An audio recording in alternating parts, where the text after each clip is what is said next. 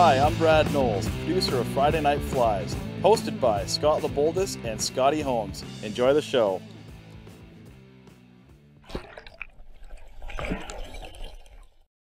Holy Toledo's, who's that handsome devil with the new haircut? I remember that fish sound. It was like, oh, go time. It's been a while, man. It's been a while. It's been, yeah, a hot second, to say the least. It's Friday Night Flies. Welcome back. It's people are wondering where the hell you been, man. Where you been? I've been in Pemberton. Doing other things. Just busy, new job and all that. Kind of took me away from the river a little bit, but hey, we're back. Why not, right? It's wintertime. Big fish. Yeah. You still sponsored and stuff, or does anybody even still watch this thing? I don't think anybody really watches it that much. Just us, eh? Just us. We're the ones with 1,000 views. Yeah. Yeah, there's a few sponsors still, but as always, Pemberton Fish Finder. Yeah, right. We're here in the beautiful Spud Valley. You got your Vice Griffin still with us. Nice. I'm trying to think of Dr. Slick. Still playing with our scissors, yeah. Dr. Slick. We love them. Yeah, the list is, I just can't remember all of them. There's so many of them. It's growing. Fighting for you. Yeah, it's too crazy. But anyhow, man, you got a great pattern for us. We got some flies. We got some flies to tie. We can shoot shit while we're tying. We got the frozen Tip Spey Fly. Called it. Here, I'll go down there. You can give it a slow spin. Yeah, right. We'll spin it around. So it's just the frozen tip. Not because it was at the hairdressers, unlike myself, but because it is a winter steelhead fly. So you know your tips and guides get frozen. So that's it. It's a bit of a traditional styled fly mixed in with all them nicely hot colors and new dubbings that we love to use today. So that's the original, or that's the one we're going to tie. Now there's some expensive feathers in there. We got Rhea going on and this Select Mallard Large. You know, it's not on everybody's budget, so if you want to tone it down a little bit, we do have another version. So I've used Lady Amherst in the bottom and just a saddle hackle on the inside. You know what? It's going to swim. It's still going to catch fish. But this one is the one I'm going to show you. So we might as well get to her, right? And yeah, since it's been a while, I am praying that I don't pull a Scotty Holmes. Hey, Holmes. And break my thread. Checked in, man. Scott, he's checked in? Yeah, nice to see you back, Scotty, he says. Haven't seen that guy in a while. Both of him and I have been busy in the restaurants. It is Whistler and winter season. Got to see the old Gene Simmons again in the restaurant this year. Did you really? Yeah, yeah. So I got to, this time I wasn't in the kitchen, I was on the floor, so I got to serve him and his family. That's awesome. Yeah, it was pretty fun. He did a little video in the diner too, because we got a bunch of wacky doodle signs out there. Alright, so we got our 6/0 thread on, wound back to the hook point as usual. This is a great way to use up that mallard flank when you start doing like married wings and stuff. You'll end up with a bunch that you have just half a feather left. That's all we want. Spays are pretty sparse. If you use use the plumes that have feathers on both sides, it's just too much on the fly. Too much, and you don't get as much movement. So I'm going to peel the rest of that off.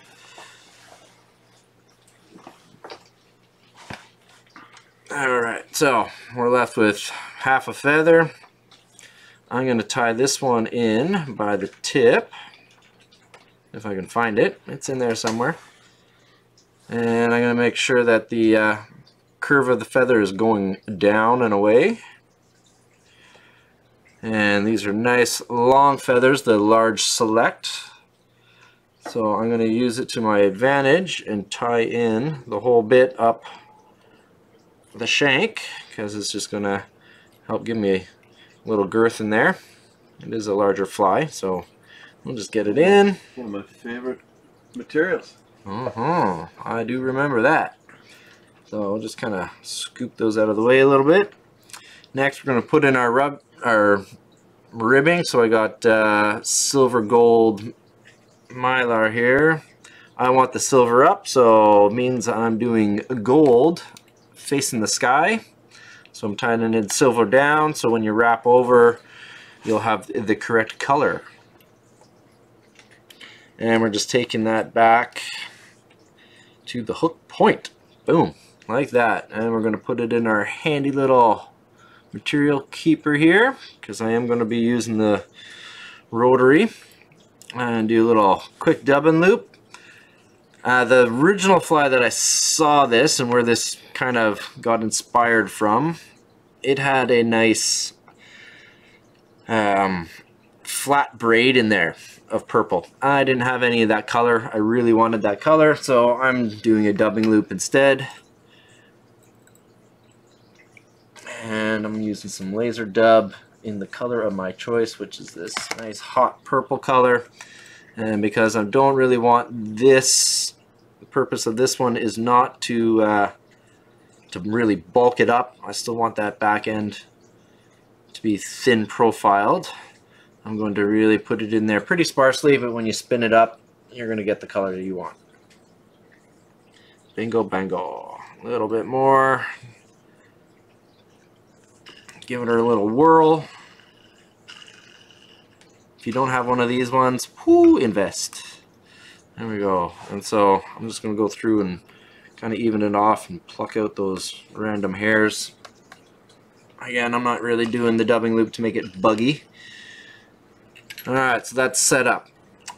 And we've taken our thread to about 1/3 up the hook. I'm just going to put a little knot in there, get my little cradle going, and I just broke my dubbing loop. Spun it a little too much, but that's okay, we'll hang on. Yeah, we got her. It's the nice thing with the rotary. We're just going to put this color fill in.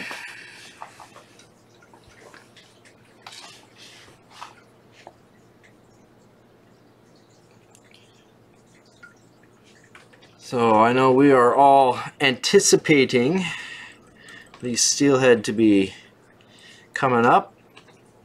I know I'm looking forward to it. Mostly because there's not as many people on the river. Or at least there used not to be. Depends on where you go. That's true. Alright, so we got our color up. Again, I'm just going to do a little half hitch. Boom. And put my bob in my holder, grab my mylar, and I want to do pretty open loops. I don't want to completely get rid of that purple in there. So it's just a nice little hit.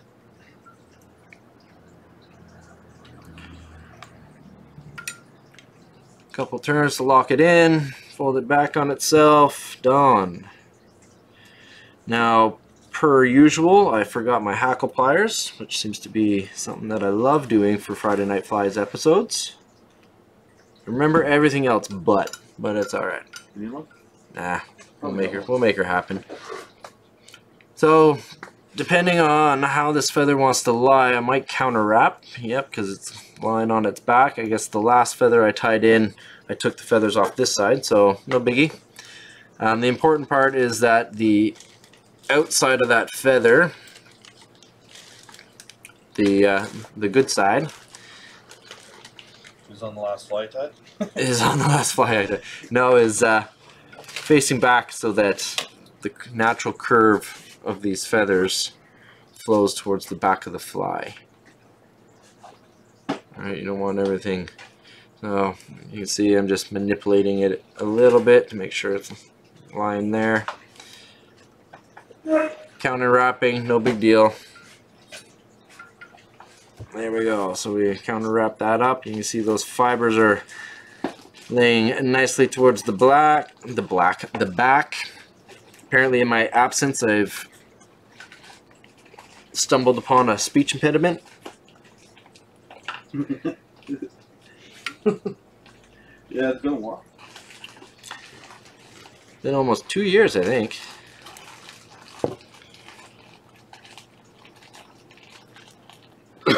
Excuse me. Alright, so we got that on there. I'm just going to get that cradle out. I'm going to really lock this down. I don't want that. It was Nice. right on top. I was digging Okay. at the bottom. I got her in, just like that. So, They're different on top when you're looking for them. I'm just going to use my handy toothbrush, brush this stuff out a little bit. Just beauty. Look at that, she's flowing. So that is going to give a lot of nice movement to this fly. Next is a little bit of silver pheasant in the hot orange. So that's that sexy feather, the one that we never know what to use for. We're going to use it today. Hell yeah. Alright, so I'm going to tie this guy in. The beautiful side of the feather here is facing me. I'll lock that in. Couple turns, get rid of this tag. Grab these nice hackle pliers. Pick her up at the end. Bingo. I'm going to try and brush these down and back. There we go. So that they are lining up with my fly. Looking good. Come on, fingers cooperate. There we go. Get off that hump. It's not a very big feather, but that's going to give us a nice little orange hit in there. It only takes a few wraps. Don't try and put more than you need to in. A couple locking turns. Get rid of this tag. Couple turns to clean it up. There we go. I like taking my brush again and just kind of melt that in with all that bronze mallard, or that natural mallard there. What it also does is it breaks up the natural Velcro that the feathers have, so you get a little bit more individual strands going. There we go. We got some purple, we got some white. One of the reasons why I picked this fly as well to fish is because of the white, and we are a fan of the famous Spud Valley muddler minnow. Moto minnow.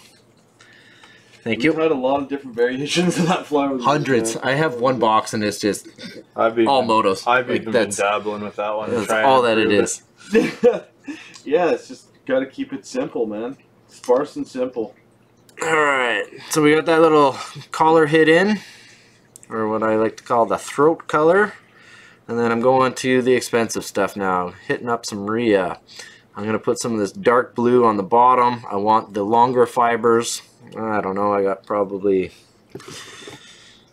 8 or so here. Nip them off right on the stem.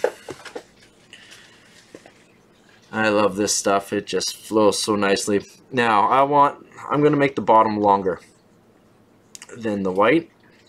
It's dark, so I'm sticking back probably about the hook gap back with some of those longer feathers. So I'm just going to invert my fly, put them on the bottom, one nice catching loop. Just make sure everything's kind of staying up top. Use my thumb a little just to spread them out. Couple nice turns. See if we can pick up all these tags. Nip them off. Tighten that in. Man, there's a lot of old faces are in watching tonight, man. Picked a good night. I didn't even send out the blast either that I was going to be here. John James in there. John Right James, huge fan. Oh, John James. Yeah. I haven't heard that name in a while. How you doing, bud? Brian Travis, new fan. Alright, so we got the blue in. I'm going to put a little bit of a red head in here because I want that top wing to just get posted up just a bit so it doesn't completely collapse. So I'm going back to that nice laser dub that Friday Night Flies is such a fan of. I'm just going to put in just a little bit of a dubbing here, and because we only have 2 more ingredients to put on, I'm going to put a little bit more Rhea on the top, and then our 2 grizzly hackles on the side. So this is going to also help me get to the nose of the hook. This one nice and tight wraps. There we go, beauty. I'm liking that. Now we're going to this bright purple here, so we're going to have a little bit of contrast.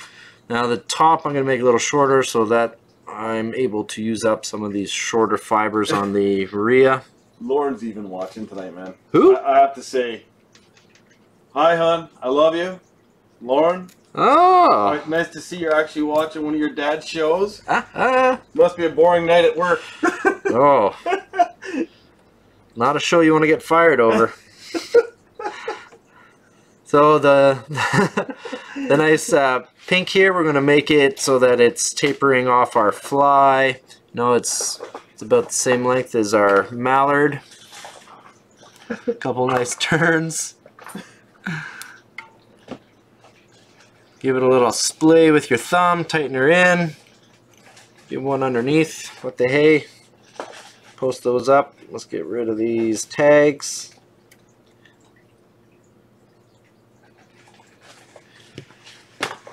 Okay, last but not least. No, you could add one more thing and add some jungle cock eyes to it. I couldn't find it in my containers. I know I got it somewhere. Fitzler's checking in from Huntington Beach, California, man. Hopefully it's a whole lot nicer weather down there. Alright, so this grizzly, when you put it on, before you lock it in, you want to make sure that it's sitting right, so just give it one loop over. You don't want the feather rolling sideways. The one that you do right in front of you usually goes on pretty well. This one's a little more difficult because as you wrap over it really wants to twist. So, because when you're doing the one in front of you, you're getting a real lock down or a straight down on that thread. So if you turn it over and face it towards yourself, match up my tips,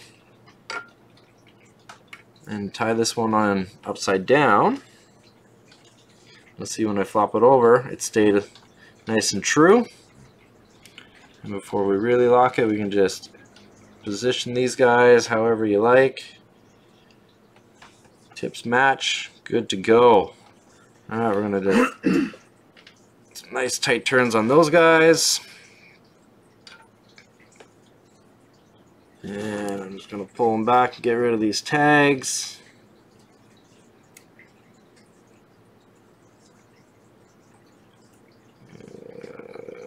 Yep. Don't cut off the part you just tied in. That's always fun. Let's just check this one. She's moved a little. Let's get her sitting pretty. There we go. And don't pull too tight or you will pull that feather.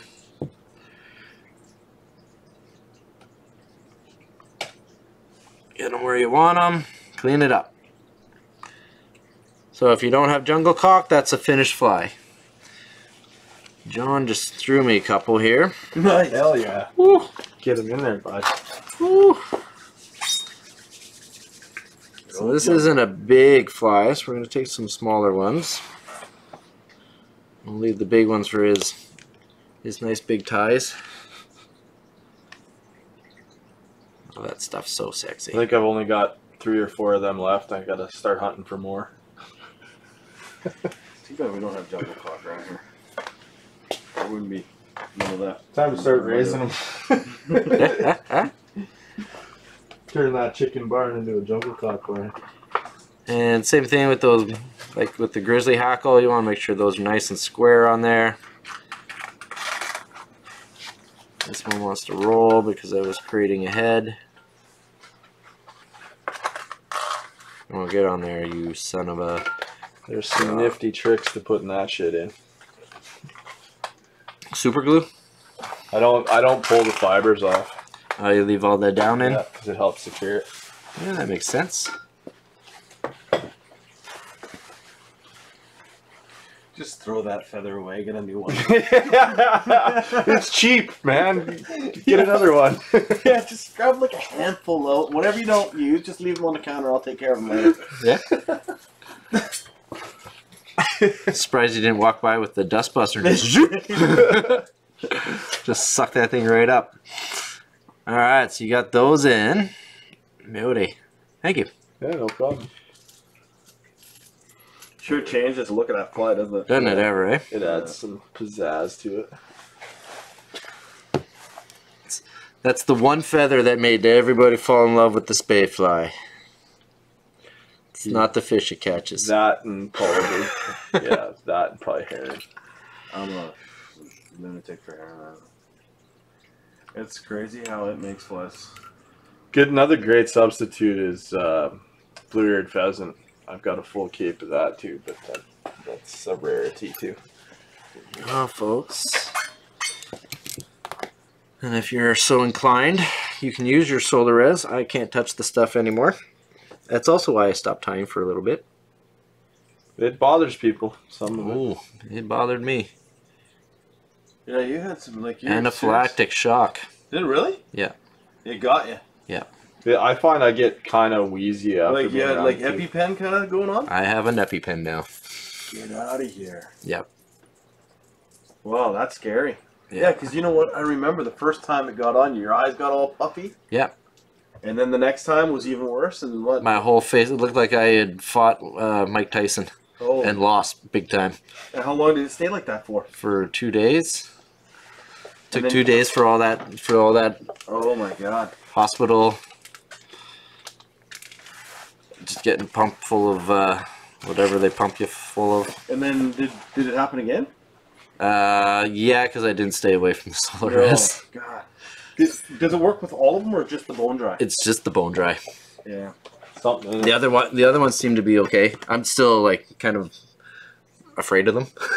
Gotta put They're still there on my, like, I haven't even touched them. They're still on my vice. Gotta put the respirator on. Just use the stuff. Rubber glove. Yeah. Oh yeah. Like yeah, rubber gloves. I think it's the oils that are in it, or whatever. I don't think it was the fumes, but yeah, you gotta be careful with that shit.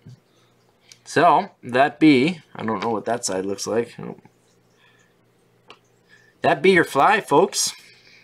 That's a good looking fly. Man. Hell yeah. That is a really I want to go swing that. You're going to the river tomorrow, eh? Give her a next go, man. Let's have a good look at that fly.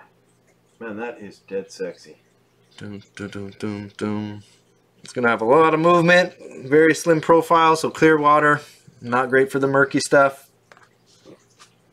Let's get some fish chomping. Okay, let's go. All right, take it up. So I don't know if you remember this face. I'm Scott at Friday Night Flies. I used to say love the tug. I'm still going to say it. So love the tug. Thanks for watching. Come again next week.